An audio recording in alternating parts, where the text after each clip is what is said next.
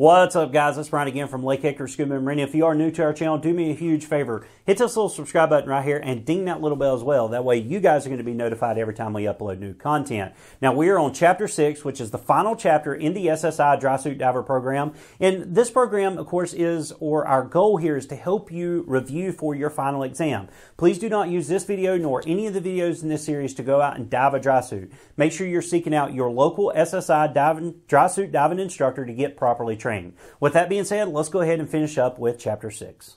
So the first part of Chapter 6 is we're going to look at basic maintenance of your suit. And yes, you do need to maintain the dry suit. You've already learned just how expensive these suits can be, and we want to make sure that we take good care of them. Number two, we also want to make sure that we take good care of it so that when it's ready to go dive, we can dive it. So you're going to learn the proper prepping procedures. Now, your local SSI Dry Suit Diving instructor is going to show you how to prep your zipper and your seals and even the suit itself to make sure it properly fits. Once you've got it prepped, then you need to test the suit and maintain it throughout your, say, diving journey. And your SSI Dry Suit Diving instructor is going to help you out with that.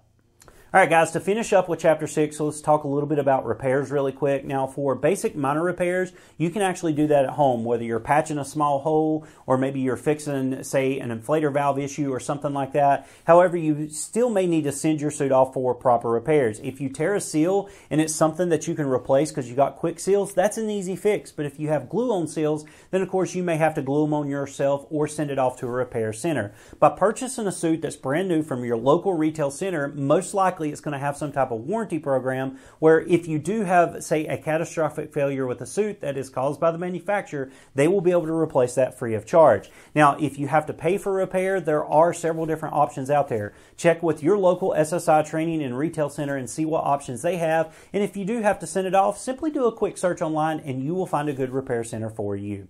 But guys, that's going to do it for Chapter 6 and for the series of Diving a Dry Suit. We really hope this series helps you pass your final exam of the SSI Dry Suit Diver course, but please make sure you're seeking out a local SSI dry suit instructor to get properly trained so that you can stay safe and comfortable while diving your dry suit. But guys, that's it for this series. If you got any questions, drop me a comment down below. If you like this series, give me a big thumbs up as well. I am going to leak you a playlist. This is a more in-depth playlist to dry suit diving that we did about a year ago that it'll help you pick out the proper suit for you, show you how to put it on, show you how to dive it, how to take care of it, and even how to store it. So make sure you check out that playlist. And if you got any questions on those videos, just drop me a comment and I'll answer those questions as quickly as I can and as best as I can as well. But until our next video, take care, God bless, and I'll see you in the next one.